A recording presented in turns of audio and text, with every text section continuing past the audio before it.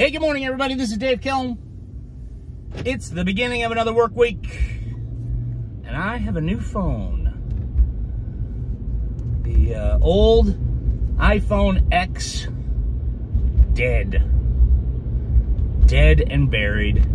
I have now entered the realm of iPhone 14 Pro. I don't know what that means. Looks the same to me. The YouTube show is Milk Punch. Feel free to go over to YouTube and hit subscribe. Question of the day. Do you plan on voting in municipal elections? Do you vote in municipal elections, but do you plan on voting in this year's municipal elections?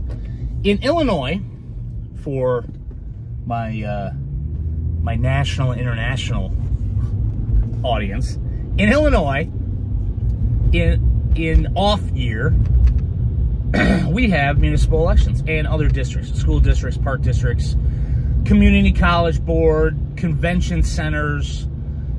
Pretty much everything in Illinois is governed by an elected board. And we have elections. And many times, nobody really runs against the incumbent. Sometimes there are all kinds of people.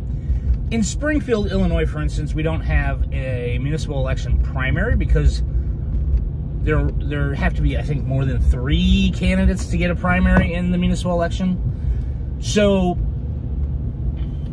in Chicago, though, for instance, there are multiple candidates, both for mayor and some aldermanic races, etc. And so they will have a primary tomorrow, Tuesday, February, 28th. So, are you a regular voter in municipal elections? So do you plan on voting in a municipal election? Maybe everybody thinks that everybody else votes in municipal elections, and they don't. They just don't. A lot of people vote in presidential elections. Those are the big elections. A lot of people vote in statewide elections. So in Illinois, for instance, the gubernatorial election is off cycle of the president. So we just had our gubernatorial election and other statewide officials back in November 2022. The presidential will be in 2024. Our next gubernatorial, etc., will be in 2026. So those are big turnout elections. big turnout elections. Municipal elections, not so much.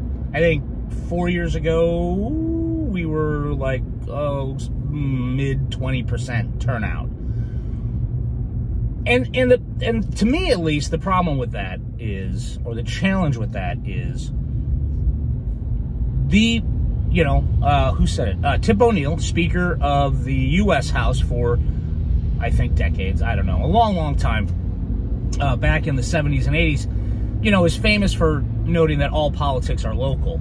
And that's the issue, right, with municipal elections.